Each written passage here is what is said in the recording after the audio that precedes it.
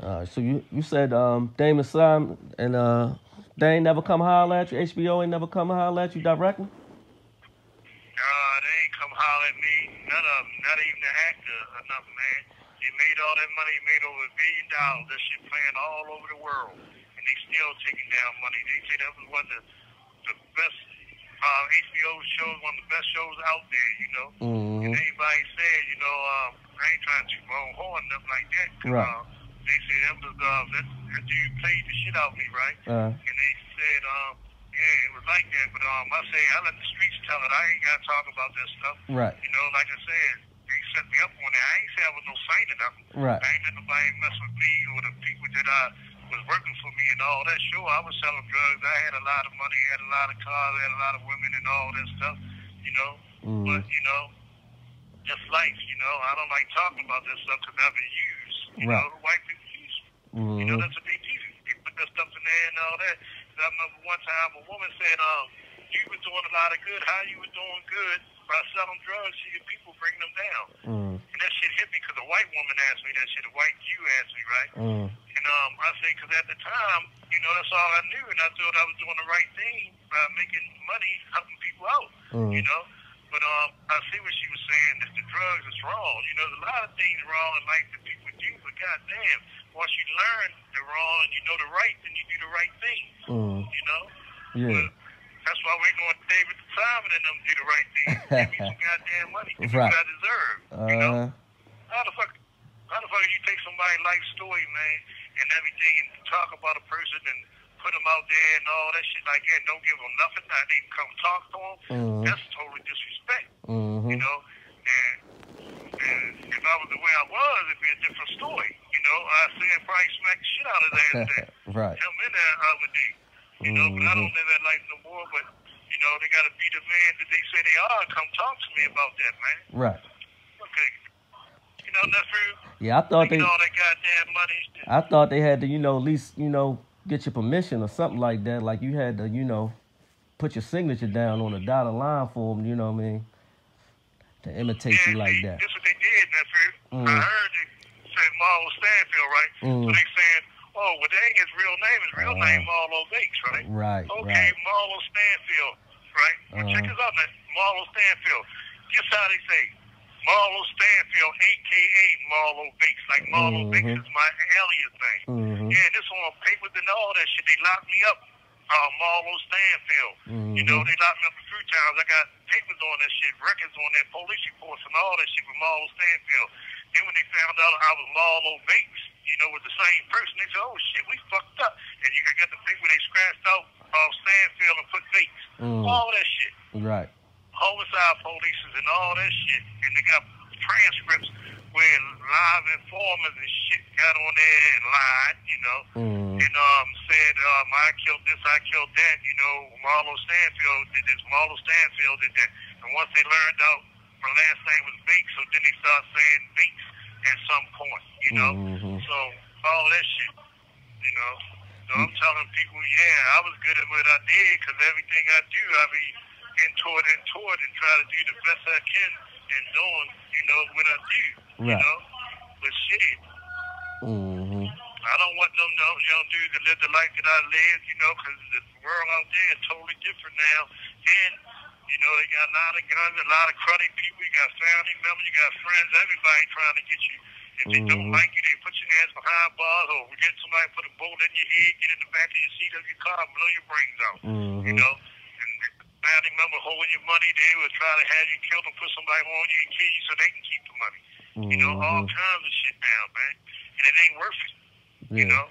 It ain't worth it. Since I've been in jail, you want to hear about that? Yeah, man, I'm here for it all. Yeah, so with the jail, see, I got locked up, you know what I mean? What they did, they said we was one of the wisest organizations there was in Baltimore and the most fierce, right? And what happened, yeah, they had people that lied because it was election time, and what they did, they got people in the community. Ain't nobody in Westport said nothing about we did this or we did that. You know, they got line rat motherfuckers from Murphy Homes, man, Kevin Baker, they got him on there to go in and say that he seen me kill a motherfucker and then shoot the witness in the foot. You know, Right. I say, come on, man. Who want to believe some shit like this? I'm going to kill who they say I am. Why I'm going to shoot him motherfucker, kill him and shoot him in the foot. Right. And let him live and go around saying all that. And this motherfucker was living for 34 years. I was the person they said I was. He wouldn't be around. Right. You know what I mean? So, you know, it just lies, man. You know, Kurt Smoke and everybody moved up that year. Kurt Smoke, the one now they say he, what you call that shit? He teaches that he's law professor. They say he's law professor. I said, I don't care what he is now. Who you talking about, Martin O'Malley? Huh? Who you talking about, Martin Kurt Smoke. You say Kurt Smoke, yeah. Yeah. He law professor now teaching at some college, right? Mm-hmm. But the shit he did to me, he set me up. He was part of the conspiracy. He conspired against me to put me in prison. So everybody moved up that year. He was the mayor, Shape became governor, Kurt Smoke became mayor, and all that shit. And the state's attorneys, they became lawyers and everything. All of them took a picture back in the goddamn 80s. You know, 87 and stuff like that. So in the newspaper article, then Judge Hammond, I wrote him and say, man, y'all set me up, and I told him how he did it, who all was with him, and all that shit. And I said, you better get me and my brother out of jail, because I know what your ass did. And so this motherfucker went and committed suicide. Dang. And before he committed suicide, because my court date was coming up, and he committed suicide, like, I say about 3 or 4 months before I went to court, and I ain't been back yet. So a lot of people don't even want to take the case or none of that shit, because they don't want me back out there, because a lot of them going to be exposed to what they did and set me up, you know. So he committed suicide, then a ballistic man committed suicide, Joseph Caparo committed suicide. He was a fraud. He went to hundreds of goddamn cases saying he was a gun ballistic man, and ain't no shit for real. He had no degrees or paperwork on there that he finished those completed classes and shit. There's so much going on there. So that corrupt stuff, all that stuff took place way back in the day, but they trying to say he just started doing this 1991 to 2007. I say, shit, I got locked up in 86. This motherfucker was doing that shit. Then I had a double homicide in 81, and they tried to lock me up, and I beat them murders. But he was went to trial saying about the bullets I had, the gun I shot the dude like this, and I had another gun, and all this shit. And he lied all the way. I got all the papers showing he lied way back then. They try to act like he just started lying in 91. I say, bullshit, he was lying in 81. 81 all the way up to the day till he committed suicide. And back to Judge Hammond right now, he say only reason why he did it, only reason why he committed suicide, he left a 22 or 24 page letter saying the only reason why he committed suicide is that, you know, he said he committed suicide because he had Alzheimer's disease. So he had doctors and everybody in the newspaper put articles and said a person with Alzheimer's disease don't know he got Alzheimer's. Right. And one of the women said a person with Alzheimer's can't write no 26-page, 22, 24-page letter like this. You know, and then one woman said he must have did something awfully bad for him to commit suicide. And another person say, you know, he committed suicide. He didn't care what nobody thought about him or nothing like that. So why would he commit suicide? And I was up there reading that shit. I said, that motherfucker, he know why he committed suicide, because I told him, motherfucker, you set me up in the world, gonna know what you did to me. You know, and I can prove it because I got papers and all that shit, transcripts.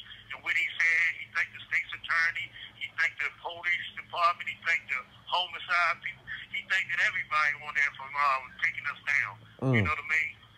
And yeah, and Kurt Smoke, his goddamn ass, he had a goddamn brother. This is how they put the investigation on us.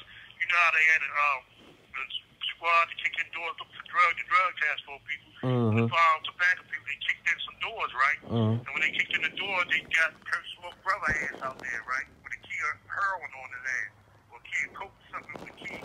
So one of the police is called Kurt Smoke, and he was on state turn that time. Said, no man, your brother was in this bus. So you know what he said, man? Oh, you gotta get rid of that shit, man. You gotta leave it alone. So that's when they turned the case on Tamara Standfield, which is my brother. And they had me, and Tamara, they had me, they had Joe Edison, and 100 more people, right? And they said they kicked in Tamara Standfield organization. They kicked in 100 and something doors. They ain't find nothing and all that shit. They say it was a link in the department. Somebody tipped us off that they was coming. You know what I mean? Say we had people all hooked up and all that kind of shit. You know, they was crooked and all this shit. I say, lying motherfuckers, they know what they did. So that's how that came about, and then they started making the Wire about overseas and all this shit about drugs coming. They had people coming in with the crates. With me, they were saying that I'm supposed to get drugs from Africa in the crates down the waterfront. But they switch it around and put, you know what I mean? They put the goddamn aliens, aliens, the people in there that put in there about trying to sell people, transport people, and all that shit, and trafficking people. So then, a part of that, what else they was saying? They was saying something in that shit. You know, they were saying a lot of stuff in that motherfucker, man, and I say it's crazy. Right. You know? Man. But I'm going to prove all that shit, man. What they did, they set me up, man. You know? That's how them peoples is, man. They do whatever they gotta do to railroad you. Yeah, and they doing that shit here today. Uh-huh. You know? That's why we're trying to tell the young people, man, that's what they doing in there, is lock you up, your ass will never come home. You know? Damn, man. Tell me about... Lock my ass up, man. Huh? I said, tell me about that, all that program you got going on. Yeah. Oh, Felony Family, yeah, like I was saying, Felony Family is just to uplift our family and community. There ain't no gang or nothing like that. You know, it's Felony Family Opportunities. And that's what it do. We uplift families and community, guide people in the right direction. And we do everything we can to set things straight. People stop a lot of stuff. See, and here, you know, Felony Family consists of all kinds of people getting together. And once they get together, somebody beefing with another set or whatever the case may be with anybody, I can go and talk to whatever set it is and resolve all that stuff if I can. And 9 out of 10, we can do that together. We can stop a lot of that stuff. Because there's a lot of wars be going on in here and everything. And other jails I was in and all that shit too stopped a lot of big wars and a lot of people from getting killed and all that. You know, I can't stop everything. You know, neither but nobody else, right? But we get the job done, you know. And Felony Family acronyms is forgiveness, enlightenment, love, overcoming negative yesterday's. Focus always members improving, loving yourselves, right? Right. I was going to name it a non-profit. I was going to get a non-profit. And then I was saying, I still may do it, but I don't agree with non-profits. People trying to control your shit. But I was going to get it and all the money, see, because we don't need nobody giving us money. I know how to accumulate money to go ahead and just do it ourselves. So what I was doing is, the books that I write, I was going to put 10% of all the money that I make, 10% or 15 or 20% is all what I wanted to do, or what we wanted to do, because it don't matter, because that's the books that I wrote. And that's my money, so I can donate it to the foundation, you know, our foundation. And I have hooked up, so I have a website, right, where all the money been donated, all the money come in, everybody can see it, because it'll be up there, how much money we got, and what it's being spent on. Whatever we take it out to spend it on, the whole world can see it. Cool part of family members can see what we doing and how we doing it. You know, so it's gonna be like that. So, and I got so many children books. I got over 700 children books. If people don't believe me, like I said, Google my name. They can Google the Creative Children World on Marlo Base, because I got a list of stuff. You know what I mean? They can Google it in the see. You know? Right. Pull all that stuff up, man. I just want to help, and that's why a lot of them don't want me out, because they know damn well I'm going to go ahead and help. They don't want that, because that's how they get paid. That's how they get their money, man. You know what I mean? For people like us, you know, they feel as though we're going to keep getting in trouble and everything, and they're going to keep making money. They building a prison so we can come in here. They private own, a lot of them private own now. So what they do, they sell their commissary, they sell the phone time, and they send us leftover food and shit that's going to expire certain days, and they feed it to us and sell it to us in commissary. You know, after a certain day, that shit is outdated. They got to destroy that stuff. So what they do, they send it here and sell it to us, and we buy it. And the phone calls and all that shit, you know? Yeah, man. And the healthcare stuff, man. You know, we just use. Since I've been locked up that floor, I lost my mother. I lost my father, my stepfather. I lost 3 sisters to AIDS. I lost a brother, you know, and now I lost my children because they try to live the life. I was living 2 of my sons. They locked up in a federal joint, you know, and my other children, my girls, they shined away from me because I've been locked up so damn long, 34 years. Right. Now my wife, I lost my wife because I divorced her. I told her to go ahead and live my life. You know what I mean? I done lost every goddamn day. and the money they said I had, you know what I mean, motherfucker ran off on me with that. You'll see in my book, you know, Ball speaks out for the first time. You'd be surprised who ran off with the goddamn money. You know what I mean? Yeah, $5 million. $5 million, you know. Shit. Well, I felt like the world's most dumbest goddamn criminals now. I look back on it. You know what I mean? Right. But anyway, yeah, you'd be surprised who it is, nephew. Yeah. Motherfucker talking about he was an investor and all this shit that gave to the lawyer and all this, you know, some